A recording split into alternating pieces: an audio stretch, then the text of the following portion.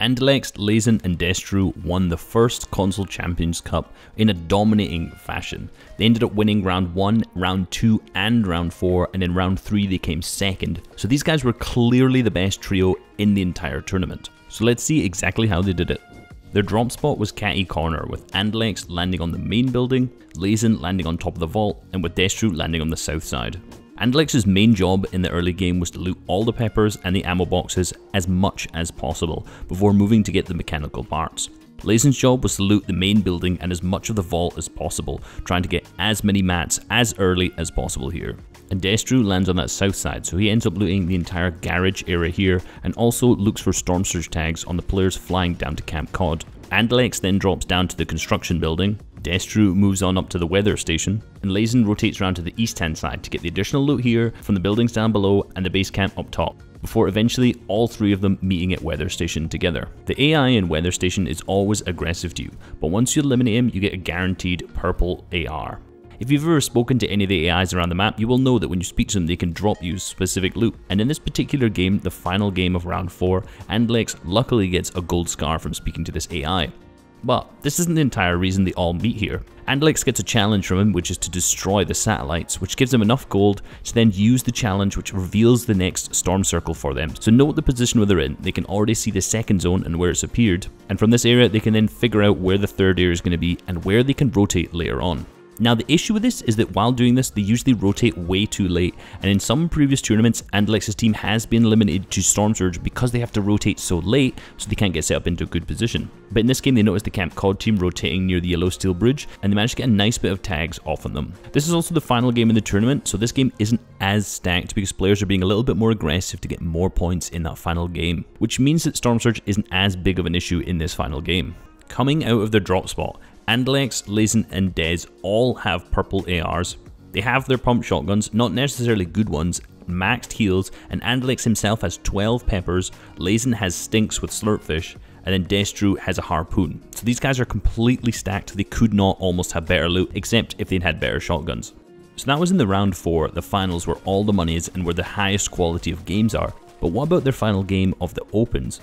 Now for most of the people watching, this is a lot more relevant because you're not making it to a finals, but you almost definitely will be playing a lot of the opens. Well, this game, their strategy was pretty much exactly the same. They still landed Catty Corner, they still had all of the exact same roles and routes to where they were going to loot in that early game. However, the only difference this game is the fact that spark bugs spawned in Catty Corner, which meant that they were able to upgrade their shotguns, which meaning they all had at least purple pump shotguns, so they were completely stacked coming out of their opens game. Now switching back to the finals, despite the fact it wasn't as stacked as some of the other earlier games in the tournament, they still really needed to focus on Storm Surge. So they did this on Rotate. They took a rotation path where they ended up going past Lazy Lake, as there are normally teams fighting in here in the early game, and Laizen did manage to get off a large beam on one of the opponents, which again is a little bit more Storm Surge, which adds up. They didn't commit to this fight by any means, but they just continued to rotate past.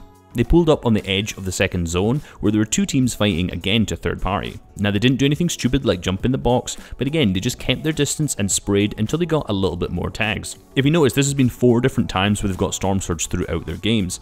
They got their first Storm Surge while opponent was flying, Andilex got more tags on the team from Camp Cod who was rotating, Laizen then got some tags on the Lazy Lake team, and then finally they got this team fighting here on edge, which means that they're going to be probably okay for Storm Surge for the rest of the game, and in this case they were 234 above. Like I said, they didn't commit to this fight at all, so they end up peppering away into getting towards third zone.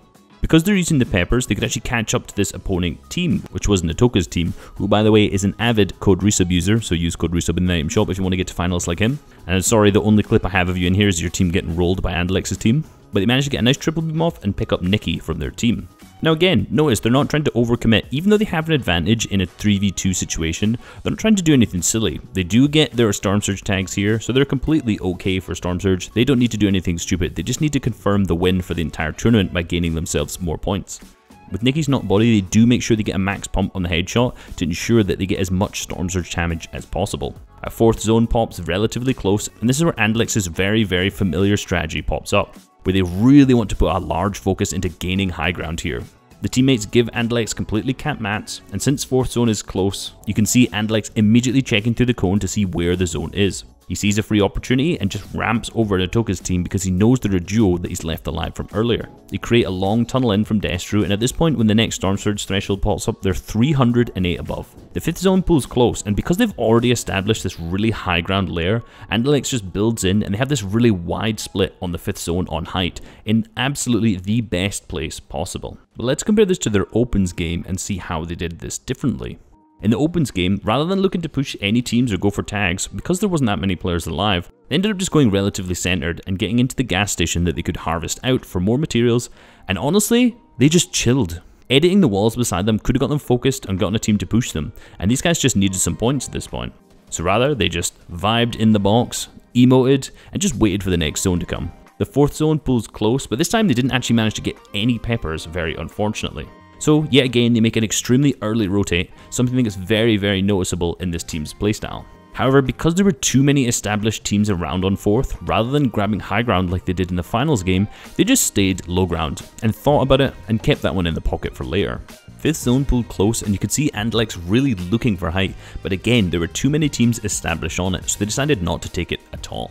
To contrast, in the finals game, they're on height in the 5th zone because they put a hard focus on it earlier. In the opens game, they tried to do the exact same thing, however there were too many established teams, so they decided not to waste their materials going for it at all and just stay on the low ground positioning. Moving on back to the finals game where they were situated on high ground, notice that there's an opponent team often in the 5th zone completely contesting them.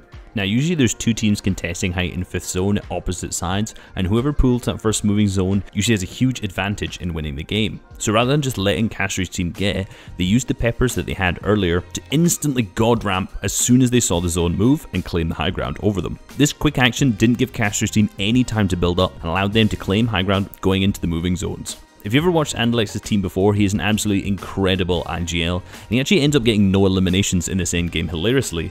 But he did just set up a fantastic tarp, where he is in front of the zone, building his teammates in, Destru is in the middle, just assisting, spraying as much as he can, and Laizen at the back completely slaying.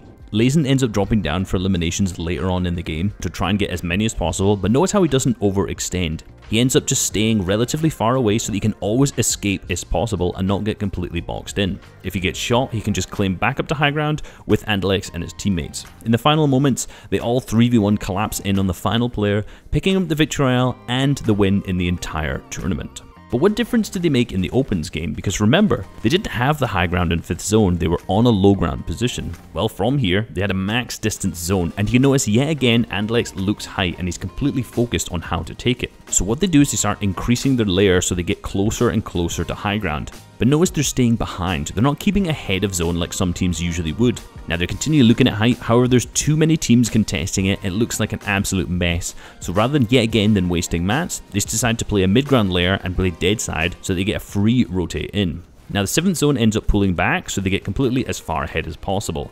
And yet again Andilex creates a fantastic tarp for them. Andilex's floor starts to get harpooned by the players down below, so they start to double cone and floor to ensure that they can't get knocked down and that they can stay at this relatively high layer. 8th zone pulls like a complete max distance, and again Andilex is consistently looking at high ground. They manage to pick up an elimination on one of the players and they all simultaneously crank up and take height in this final zone, Laizen using his creative mechanics that he's clearly been practicing. From then on out, they've claimed the high ground and it's just to the job of suffocating the teams down below when they're trying to pull up this hill to pick up the victory royale in their final game. Hope you guys enjoyed this video and learned a lot.